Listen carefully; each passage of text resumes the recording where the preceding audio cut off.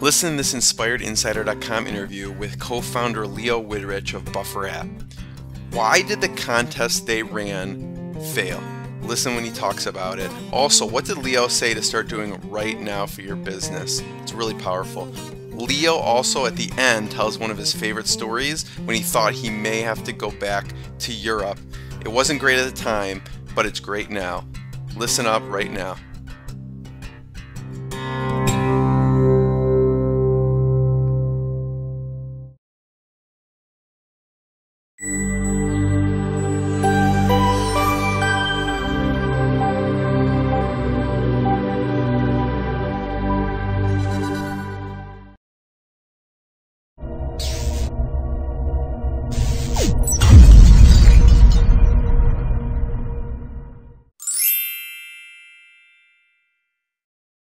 Jeremy Weisz here. We're here with Leo Widrich, co-founder of Buffer. He's helped the company reach over 100,000 users. They've hit $1 million in revenue. He's an expert in content marketing. A fun fact about Leo is writing was his worst subject in school, and he actually got a lot of Fs. That's true, Leo? Yeah, that's true. And Leo's going to talk to us about going from that idea to making our first sale online. Okay, and we get a lot of comments from people with tons of ideas. They don't know where to start. They're trying to start a side business, possibly with full-time job, family, debt, all of that. We've all been there, or they have a fear of their family and friends seeing the business fail. So, Leo, thanks for coming on. Yeah, thanks so much for having me, Jeremy. So just start. Tell us before we get into it, because I know you've had a lot of success with Buffer.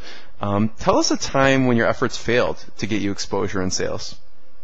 Definitely, that's a good one. So I remember distinctly there was one time. So we did a contest. We worked with the Next Web, big kind of media blog, and we're like, oh, this is gonna work out really well for us. And they said like, hey guys, what if you give us your paid accounts? So Buffer is basically free, but we have paid accounts. What if you give us your paid accounts for free for 3 months? That we can give away to 10 winners of the contest, right? So tell us about Buffer first, so the people who don't know what it is. Yeah, so Buffer helps you post and smarter to Facebook, Twitter, LinkedIn, and other social networks. So you can just fill up a queue with lots of great links and articles you find across the web. We integrate with a browser, with news reading apps and so forth. And then Buffer schedules the updates automatically for you and posts them for you well spaced out over the day. And tells you also how many clicks and retweets and reach you've gotten. So basically it helps you post to your social networks in a consistent way. So it helps you post consistently, and it keeps different metrics so you can kind of see them. Exactly. Perfect. That's okay. Exactly how it works. All right. So you were saying about the contest. Go on. Yeah. So we had this contest, and it's like, hey, you guys, you're a sharing tool. You make sharing smarter. How about we have a contest where people need to share the article, and maybe even use Buffer to do that, and then we give away to 10 winners the paid account, the paid account for 3 months, and after 3 months, the most likely lots of them will upgrade, keep paying you, start paying you, and out of these 10 people, not a single person started paying afterwards, and the problem was that the content was so phrased just to win something that people didn't care what, right? They just wanted to win the thing, right? And they had no, they weren't interested in using it. They had no use case for it either. So they just we got board, which were completely not the kind of people that were a good audience to use Buffer. So that was a great lesson where we put a lot of effort into it, and everything failed basically. Yes, and thanks for sharing that. What about that time when your efforts produced your first sale? Or the first sale of the company, and then the first sale that you were involved with? Definitely. So I remember the first sale was a super exciting moment. So I wasn't yet on board with Buffer, but it was Joel, my co-founder, who told me the story many times, and was that Joel had the idea and said, okay, I'm gonna try and validate the product. In 7 weeks, he built the prototype. So very minimal, barely functioning. And he pushed the site live, and he didn't expect anything to happen. So I'll have to improve a lot. And after 3 days, the first person already started paying for the app.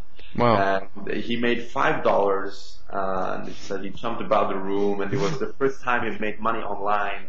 And it was, the most amazing moment for him to just like build something, validate it, and then also have people actually follow through and pay. So I remember this is definitely a story I like to remind myself many times as well.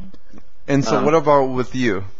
Yeah, so with me, when I got on board, and then we just started with the content marketing, producing lots of interesting articles people find interesting. We were at the very beginning, so we started to do something that I can definitely recommend to people, is started to comment on lots of blog posts that were relevant to our customers. Just like, engaging these bloggers and like, building these relationships, right? And I remember one blog post, he was talking about, I think 5 best tips to write a blog post. And I said like, oh, thanks, I'm just starting to blog and it's helping me so much. And I think at the end I had one line saying, I've just added this to my buffer to be shared later on.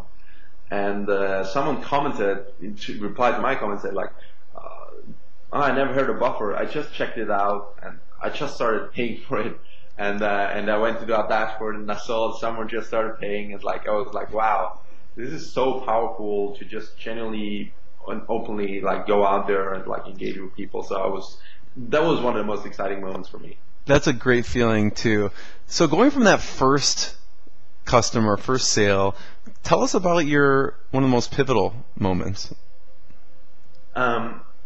One of the best moments for us was when one of our investors, I remember, he sent us an email and said like, guys, I know this might sound small to you, but I think for me this is a measure of how far you've come. I've just seen my Facebook feed, one of my old school friends, who is totally non-techie, who's doing like something totally not related to the internet, has shared something using Buffer. And he said, guys, you have made it, right? You're very widespread, a lot of people know you, and even mainstream crowds start using you, is super exciting. And we were like, wow, we get some big people sign ups, some big, like Wikipedia or Instagram using Buffer. But that was much more exciting because it really was on the other scale of just every Joe down the road started using you and finds what you do useful, and that's super powerful. So that was an exciting moment. Yeah, going mainstream, that is exciting. So what's one thing the audience should do right now to get to that first sale, to go from that, starting out, getting that, jumping around the room, that $5 sale, to even going to the mainstream? What's the first thing they should start off doing? So the first thing that I would, really recommend people is to validate your assumption that someone will buy this product or thing you have in mind. And the best way I found to do that is, and Joel did exactly the strategy for Buffer at the very beginning, is he put up a landing page where you could sign up for Buffer, and then you would choose from the pricing plans, get the free option or the paid option. And the crazy thing is the product did not exist, right? So there was nothing behind. There was just literally a page with a couple of pricing options to choose from, right? So anyone can do that, right? There's absolutely no skill required to put something like that up there and then try to circulate it a bit on Twitter and Facebook. And he did that and tracked it, obviously, right? And I think he told me between 20 to 30 people click on that pay button, right? Wow. We don't know whether they would actually, then put the card details in and so forth. But that was great validation for him. Okay, I'm gonna now go ahead and build this. I'll be super excited because I have the validation right now that people have clicked on that button. They had the intention to buy something from me, and now I'm gonna build it. And I think if you can do something similar, and it takes very little effort, you can put something there in an hour and put it out there just to put your idea on the web, just as a landing page that's not functional, has no functional product. I think that's a super powerful technique to see whether you would get that first sale. Yeah, that is powerful, just to validate it, and he could spend his time on the things that people want. Exactly. Yeah. That's what it all comes down to, yeah. So tell us, Leo, what are some of the tools or software you recommend that you use for your business? So the one tool that's helping us a huge amount. It's called Help Scout. Obviously, Buffer, right? Buffer goes without saying that you use Buffer. It's like, we use Buffer a lot, obviously ourselves, to just share great articles we read and like engage people with whose articles we want to share, and mention them. And I think hopefully it helps to like promote your brand on social media and like also your personal brand. And then we use Help Scout to like manage our customer support. I really love using these guys. They have a very different approach. It's not like a ticket. You don't start like ticketing. It's just like you email them, but it's like a shared inbox on the back end for like your team, and it makes the customer really feel at ease that they're just emailing you, but really you have got like a good system behind. So it's a lot more personal. Exactly. That's what it all comes down to. I think really personal. I also love using Sketch and Cloud App to like take screenshots quickly, to point something out quickly, then upload it and have a short link that I can post somewhere. I use it often as in customer support. I use it on Twitter. I use it in email. So I think I used it with you just now, Jeremy, just to show you. You're like a master at it, yeah. I really love these tools to help. For Twitter, we're also using for customer support on Twitter, we're using a brand new tool called TweetSpark. Can also highly recommend, which is super helpful for us too, because we get a lot of tweets, people mentioning Buffer, and you want to like capture them all, and that really helps do that really well. Yeah. So and I appreciate your time, Leo. Tell us a little bit about Buffer, and then I want to hear one of your favorite stories from Buffer too. Definitely. So with Buffer, we just have the idea that sharing content is quite hard. If you read an article, or you just like, oh, I haven't posted on Twitter in so long, or I haven't posted on Facebook in so long. I'm guilty. Yeah, I made title, right, and like my Twitter stream, and we just had this idea that if you want to be successful on social media, you need to post frequently, right? You need to consistently have stuff going out there, and so we came up with Buffer as a way where you can have. On Monday, I'm gonna spend 15 minutes. I'm going to find the most interesting links or articles or photos. I put them all in my Buffer, and then for the rest of the week, the great content will get posted well spaced out, and you don't have to worry about the timing. Buffer takes care of that. You don't have to you don't have to worry about the social networks. We'll post it to Twitter, Facebook, LinkedIn, everywhere that you feel is good for you.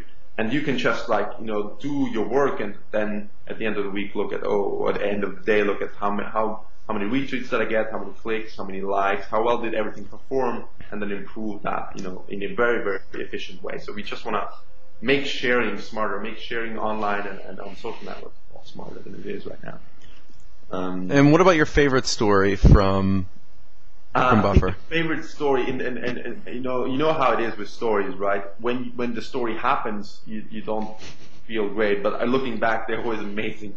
And there's this one story I remember. So we had just moved to San Francisco. We had almost no money left. We were trying to raise money for Buffer, and we were sleeping in. So Joel and I were sleeping together in one room, and I was or I think Joel was on an air bed. I was in a bed, and like it was kind of very scrappy. And then I remember we were like, it was this Saturday afternoon, and we had met a lot of investors. None of them wanted to invest. We had no money left in the bank. Our rent was coming to an end because we only had like Airbnb for 2 weeks, and we're like, fuck, what are we gonna do? We need to go back to Europe, maybe find jobs. And on that Saturday afternoon, we sat down and said, okay, we're gonna try again for one last week to get a few investors on board. And on that afternoon, we got a call back from one of our investors saying, I thought about it a little bit more. I want to invest $120,000 into Buffer. And that was kind of when everything for us, went to, take on a new trajectory. So I remember distinctly that this one Saturday afternoon in San Francisco, and on this airbag where we got the call, and we're like, wow, like it just... You jumped up and down and popped the air mattress. Okay. Well, Leo, I appreciate your time. Thank you. Everyone should check out Buffer and reach out to Leo to thank him. So thank you so much, Leo. Appreciate it. Thanks so much for having me, Jeremy.